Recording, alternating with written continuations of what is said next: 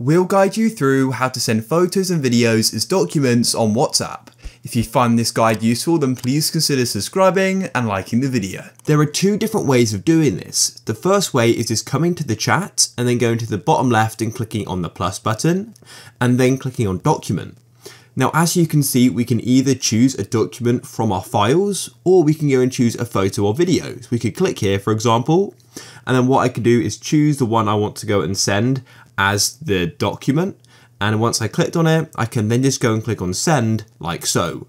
And as you can see, it's now been sent as one. But another way to do this is to go and move our photos to our files and do it that way. So to do that, you go and open up the Photos app like so, then press select the photos you wish to send as a document, then click on the share button in the bottom left, scroll down and go and click on save to files.